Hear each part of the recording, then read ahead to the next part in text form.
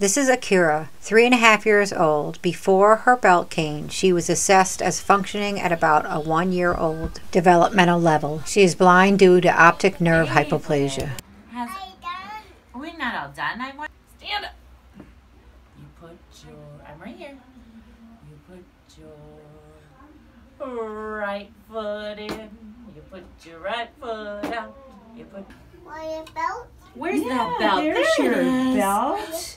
Your belt goes around your waist.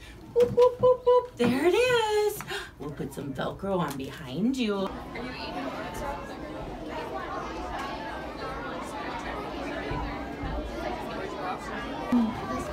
That cane does you a lot of good.